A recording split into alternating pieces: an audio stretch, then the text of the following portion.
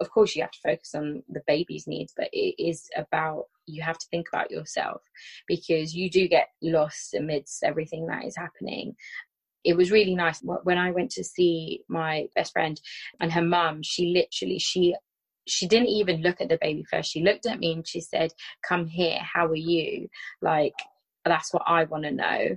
And it just it literally like warmed my heart so much, because it was just like, she goes, "The baby's obviously fine, but how are you?" You know, it was a lovely thing. And I think like, I think you don't realize, like I said, until you have a baby, that's those things like kind of matter.